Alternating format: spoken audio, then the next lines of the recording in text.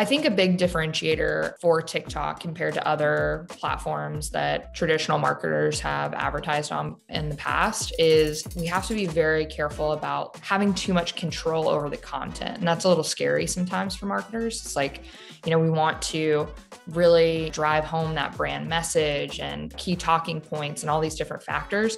But really what works on TikTok, because authenticity is like the buzzword of the platform, we have to let the creators create.